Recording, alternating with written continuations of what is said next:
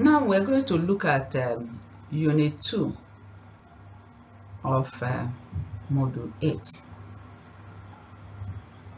Social Entrepreneurship and Value Creation. We've said that they create a lot of value by the way they touch human lives. They have economic value. They create economic value by taking a resource, setting inputs, provide additional inputs or processes that increase the value of what they have. Remember, they are not there to make a profit. They have social value in the sense that as the social value is created when resource inputs, processes, or policies are combined to generate improvement in the lives of individuals. Whereas the other people, they just look at the economic value, they create economic value and make their profit. These social entrepreneurs, they create social value as well as economic value. Some socio-economic value they create is employment, especially the people whom the society cannot help, the disabled people.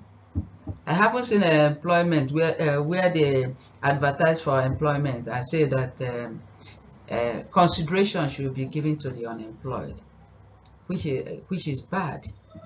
And the worst that I have seen is that all the high-rise buildings, the government buildings, and the public buildings, one would have expected that there will be provision for the physically challenged people or for people with different types of disability. There's no consideration. It's survival of the fittest.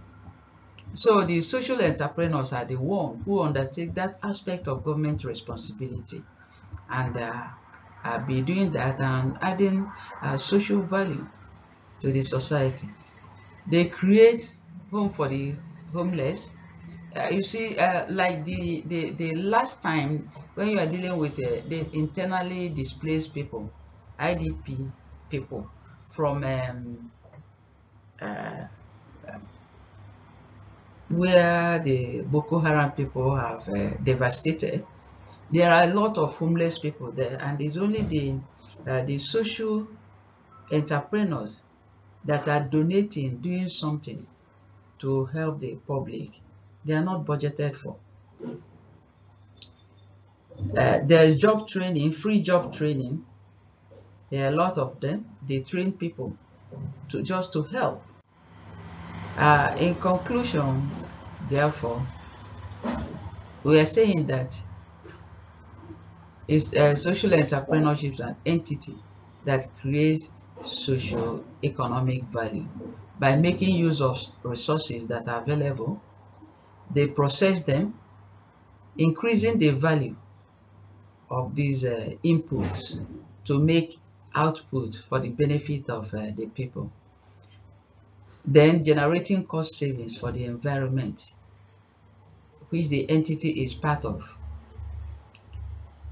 The changes to people resulting from the activity of social entrepreneurs include new jobs for some people, better income for people who work for them, improved quality of life for individuals in the environment where they are working. So social entrepreneurship, if you are trying to look for how to repay God for his goodness to you, you can start a social entrepreneurship. We'll stop here for now.